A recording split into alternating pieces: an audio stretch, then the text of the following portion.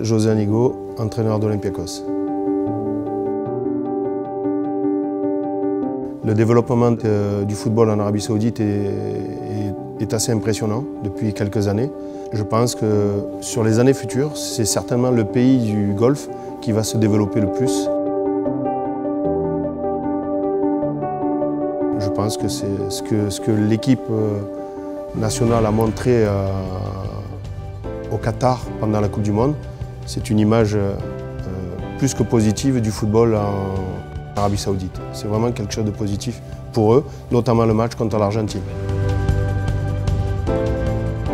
Je pense que ce que les Saoudiens sont en train de faire est assez intéressant.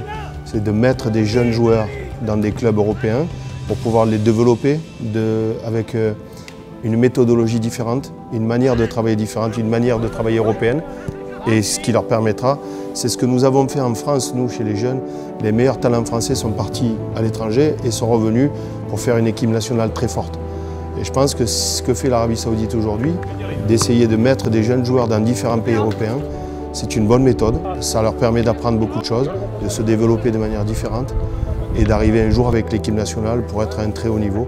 Je trouve que c'est une manière intelligente de faire les choses.